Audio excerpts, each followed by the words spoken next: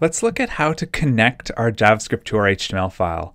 Now, JavaScript is originally envisioned as a programming language for the browser. You can use it on the server without HTML files, but if we want to use it in the browser, we have to have an HTML file. So that's what I have right here. I've got an HTML file created. So I'm just going to go to File, New, and make a new JavaScript file. And all I have to do is just save it with the extension .js. And normally I like to put this in a JavaScript folder. So let's call it main.js inside my JS folder here. And a JavaScript file is no different than an HTML file or a CSS file. It's just a plain text file. It just depends on what you write inside it. So have this set up here. Now what I want to do is connect it to my index. And the way we connect it is using the script tag. So the script tag looks like this, script, and it has to have an open and close tag like that. Without the closing tag, it's just not going to work properly.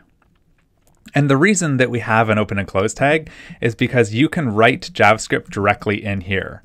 But you don't necessarily have to. You can also connect a separate file, which is what we're going to do. So in order to connect a separate file, we put after the script tag, we put an attribute here, the src attribute, and then we just point to our JavaScript file like that. So js/main.js. Now you'll notice where I put my script tag, and where you put it is actually important. So you could technically put it up here in the head, and that would also work. You can put it in the head, or you can put it anywhere in the body. But what you really should do is always put it at the very bottom of your body. And the reason we want to do this is because JavaScript is a blocking resource. What that means is that while the browser is downloading JavaScript, it won't do anything else. It will wait for the JavaScript to finish downloading, and then it will execute it before continuing. So by having our JavaScript at the bottom here, from a performance perspective, our users feel like the website downloads more quickly because they get to see the website in all its CSS before the JavaScript is actually triggered. So it's a good idea to put it to have it down at the bottom here like this. So with our script tag, we've connected our JavaScript and our HTML together.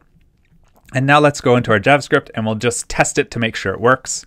So all browsers have a function built into them called alert, which isn't terribly user-friendly, but it's a good way to get something up and running in our browser to see if it works.